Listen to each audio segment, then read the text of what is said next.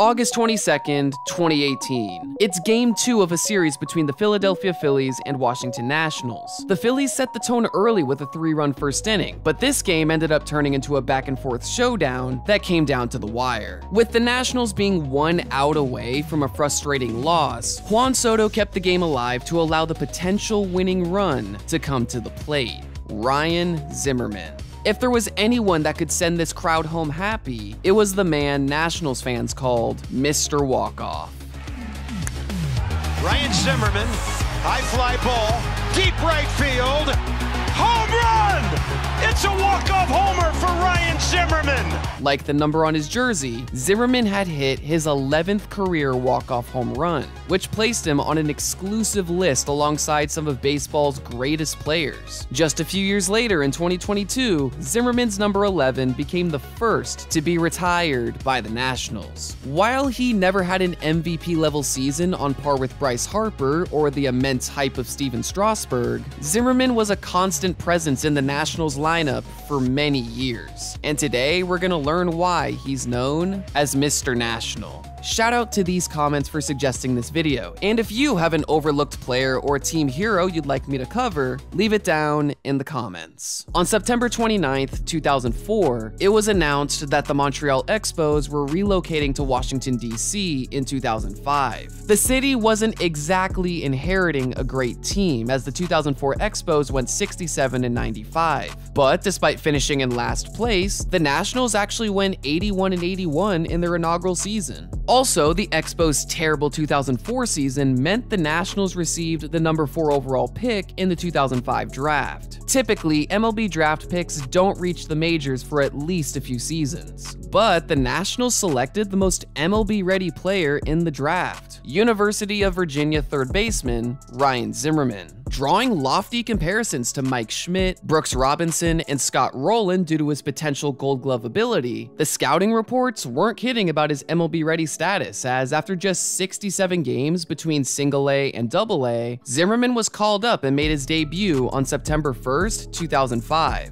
In his 20-game stint, he impressed the team and the fans alike, which earned him the role as the 2006 opening day third baseman. Well, it didn't take too long for Zimmerman to start making a name for himself. On June 18th, 2006, the Nationals were facing the Yankees in front of their biggest home crowd ever. Breakout Yankees star Chen-Ming Wang possessed a 1-run lead heading into the 9th inning and was on the verge of a complete game. That was until pinch hitter Marlon Anderson got on base, allowing the 21-year-old rookie to step up to the plate. Zimmerman! Yes! There it goes! There it goes! Yeah! Nationals win!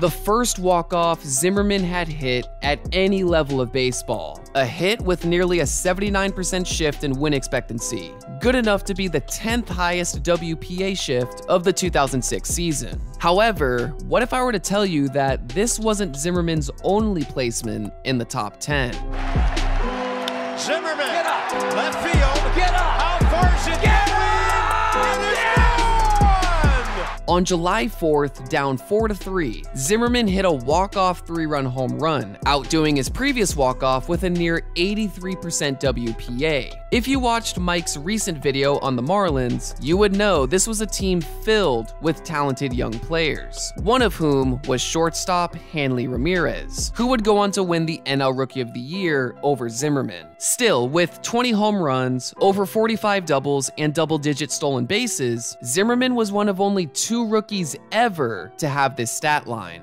The other was Fred Lynn in 1975, who not only won Rookie of the Year, he was the American League MVP. It was safe to say Zimmerman's future was incredibly bright. In 2007, Zimmerman was one of only 7 players to play 162 games, and while his offensive production slightly decreased, this was the beginning of his tenure as one of baseball's best defensive third basemen. Also, I can't forget to mention his biggest moment of the season, another walk-off home run against the Marlins, except this time, it was a grand slam. You may notice that there's basically no one in the stands, and that's because there were over 3 hours worth of rain delays. Considering the fact this mid-May series was the Nationals' first series win of the 2007 season, you can imagine Nationals fans didn't have much to cheer for that year. However, with Nationals Park opening in 2008, it was a new chapter for the franchise, one that began in unforgettable fashion.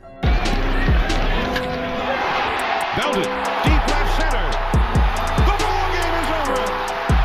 Ryan Zimmerman's fourth career walk-off home run was the first home run ever hit in Nationals Park, a script that couldn't have been written any better. However, the rest of the year was far from a storybook season. The Nationals had the league's worst record thanks in part to Zimmerman missing a couple months with a shoulder injury. Although this meant they were given the #1 overall pick and the opportunity to select one of the most hyped up prospects ever, Steven Strasburg. Considering Zimmerman signed a 5-year extension early in the 2009 season and then went on to make his first All-Star game, win a Silver Slugger and a Gold Glove, the Nationals had a promising future. He definitely deserved to finish higher in the MVP race considering he was one of only 5 National League players with at least 7 WAR. But it was an incredible season nonetheless. He had established himself as one of baseball's best young hitters, and 2010 was even more proof of this. His 142 OPS plus tied for the 7th highest in the National League. With 2 Silver Sluggers in a row and 2 more walk-off home runs within a month of each other, Zimmerman had proved himself as not only a premier hitter, but defender as well. Between 2007 and 2010, Zimmerman was a top defensive third baseman on par with Beltre, Rolen, and Longoria. Unfortunately, after 2010, it took quite a long time for him to reach this level of success again. In 2011, Zimmerman was sidelined for a couple months with a torn abdominal muscle, and when he did play, it wasn't quite at the level of the previous 2 seasons. Although the front office was confident he'd eventually bounce back, so he was given a 6-year, $100 million extension ahead of the 2012 season. The $16.7 million AAV was the most for any third baseman behind Alex Rodriguez. The 2012 Nationals were projected to be a bubble team that could make the playoffs under the right circumstances. No one could have predicted the type of season they ended up having. A league best 98-64 record. Zimmerman wasn't the main source of offensive production like in previous seasons, but his contributions were certainly appreciated nonetheless, notably in the NLDS where he led his team in OPS by a healthy margin. However, the Nationals ended up losing the series in heartbreaking fashion. Still, this was a great foundation for the team to build off of. That was until they failed to reach the playoffs in 2013. Zimmerman certainly wasn't at fault as he had a near-identical season to 2012, but he was dealing with a major problem. In April 2012, Zimmerman received cortisone shots to manage his right shoulder inflammation. He spent some time on the IL, but the pain wasn't going away, and he was struggling on the field. Then, in late June, he received another cortisone shot, and it worked instantly, leading to a hot streak and a successful season. However, the risk with cortisone treatment is that while it numbs the pain, the affected body part continues to deteriorate and can lead to long-term damage. So, while Zimmerman was pain-free, his shoulder was changing the way he threw the ball. Between 2012 and 2013, the errors increased, DRS and UZR diminished, and by 2014, it was clear his shoulder was hurting his ability to be an everyday third baseman. So, young big leaguer Anthony Rendon took over, and Zimmerman spent some time in left field, first base, and third base. Unfortunately, he only played 61 games in 2014 due to a multitude of non-shoulder related injuries. So, he was relegated to a pinch hitter in the 2014 NLDS, where for the most part, the team's bats fell quiet. Then, in 2015, while he moved to first base permanently, it wasn't enough to keep Zimmerman off the IL for a large portion of the season with a foot injury.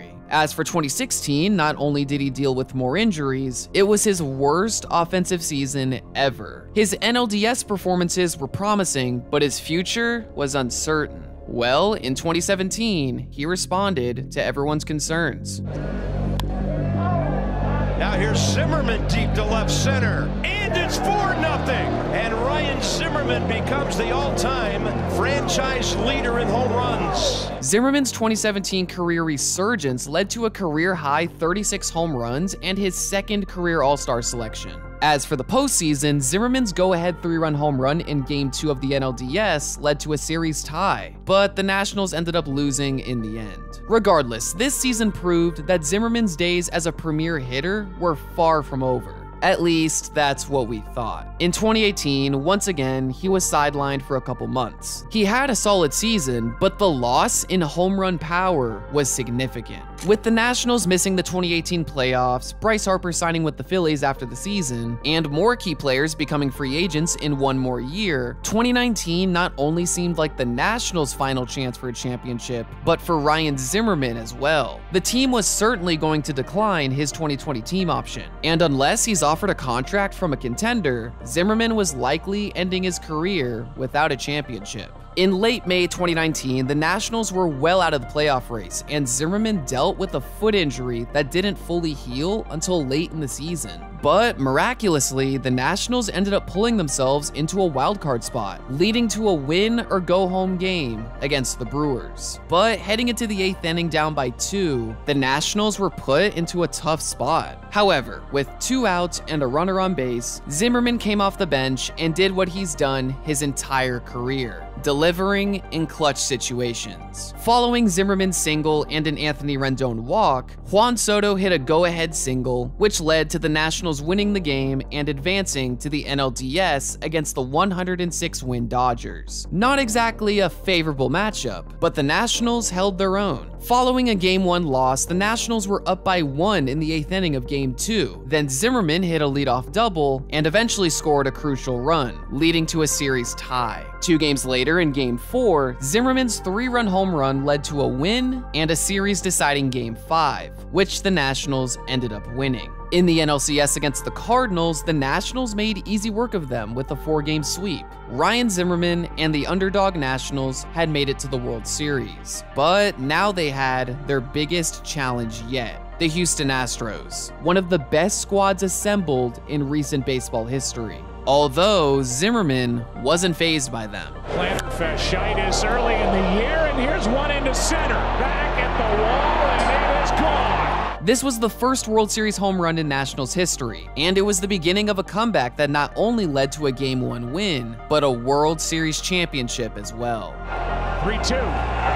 Here it is! The Washington Nationals are world champions for the first time in franchise history. Ryan Zimmerman, Mr. National, was now a World Series champion. Manager Dave Martinez said, "I'll be honest with you, my eyes got a little watery for him. He waited a long time to be in this position." The way this game went is the way our whole season went. We never gave up, kept fighting. Couldn't be more proud of this group of guys. What a story, what a fun year, man. Zimmerman retired after the 2021 season, marking the end of an era in Nationals history. In Cincinnati or Boston or Milwaukee, Zimmerman's career would have been part of franchise history. In Washington, Zimmerman shaped franchise history. Even including the 30-plus year history of the Expos, Zimmerman leads the franchise in many career stats such as games played, hits, doubles, home runs, RBIs, and of course, walk-off home runs. Unfortunately, injuries forever altered Zimmerman's career, but his competitiveness, loyalty, and clutchness will forever be remembered by Nationals fans. In the near future, more Nationals will have their numbers retired, but there is only one Mr. National, and that player is Ryan Zimmerman. I hope you guys enjoyed the video. Leave a like if you did, and subscribe for more content just like this. Thanks for watching.